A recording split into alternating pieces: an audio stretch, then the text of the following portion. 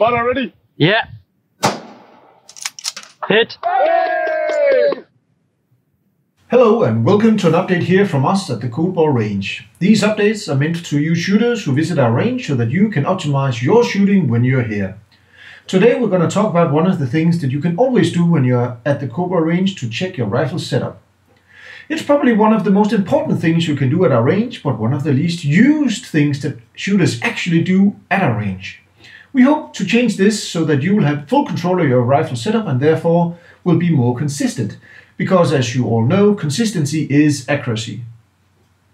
We are of course talking about the tall target test, which is one of the three most important things you can do to improve your hit percentage on the range, and even more importantly, it can help you preventing putting bad data into your ballistics calculator and as a consequence getting bad data out. Or like we like to call it, shit in, shit out. Now, there's a few ways to do the tall target test, and one of them is by live fire and shoot groups and use the point of impact for your test. Another way, and that is what we have at the ColdBoreRange, is to set your scope on a scope mount and make sure that it's horizontally leveled, and also that the distance from the elevation turret to the target is 100 meters and not from the muzzle to the target. A setup error like that would already there induce perhaps a 1% error, since the difference in distance from the muzzle to the elevation turret is about 1 meter. Another thing is also to be very mindful of not pressing down on the turret when doing the tall target test, but only turning the elevation turret. I almost made this mistake as you see here, and I was very close to typing in a scope tracking error that actually wasn't there.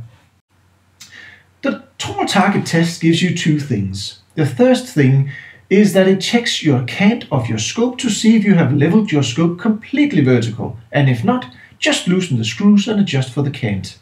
Now, let's look at an example where you have 3 degrees of unintended cant in your rifle. In this example, we have 6.4 mils of elevation for an 800 meter shot, and to use a cant rule of thumb for the point of impact shift, we have to add 1 mil and use that number in our equation to determine the horizontal shift of the point of impact. As you can see, it will result in a 32 centimeter horizontal shift, which is the equivalent of 1 meter per second of full wind for a 6.5 by 55 at that range.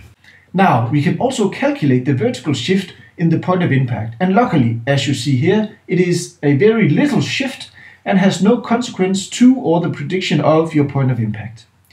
800 meters is a good distance to true your BC, so if you have already trued your ballistic coefficient but have not made the tall target test, the result of the truing is still valid. The second thing you test with the tall target test is to see if your scope tracking of your rifle scope is precise.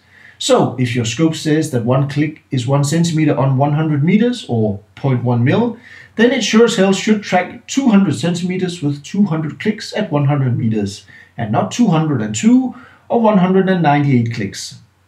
Now, luckily, you do not have to buy a new rifle scope if it doesn't, because most quality ballistics apps you can enter a scope tracking sensitivity or a correction, so you still get quality data out of your ballistic calculator.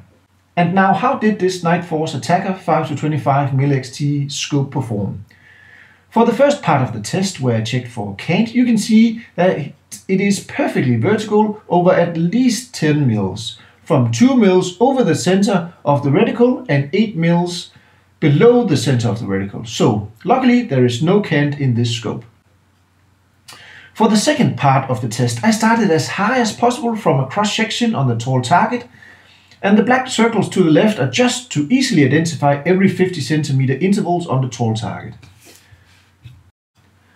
And now here, starting at a cross-section, going down for the first 40 clicks or 4 mils, no scope tracking errors, and going further down here to 90 clicks or 9 mils. The small deviation here is just me pushing down on a turret and not a scope tracking error. And here at 140 clicks, again, no scope tracking error, just me pressing down. And as you see here, we hit 190 clicks here, and the scope is tracking perfectly. So a very nice scope to do this test with. Now I'm done with the test. I have made a valid test and I have valid results. Now if there was any scope tracking error, I would just change the scope correction factor in my ballistics app that I'm using, and I would still have just as precise predictions to my trajectory, and therefore I could now trust both my rifle setup and the predictions that my ballistics solver gives me. Solid data in, solid data out. The tall target test is one of the most important things you can do to increase your hit percentage downrange and have control of your setup.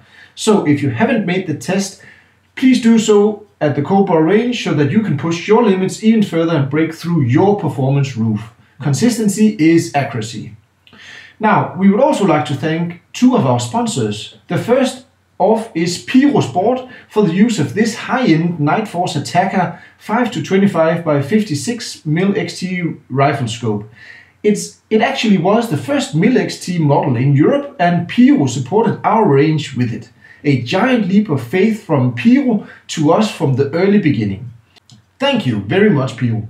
And also a big thanks to our longtime sponsor, the hunting store KO, for, among many other things, the sponsoring of the Terrapin X laser rangefinder that gives us valid range results for all shooters at the range.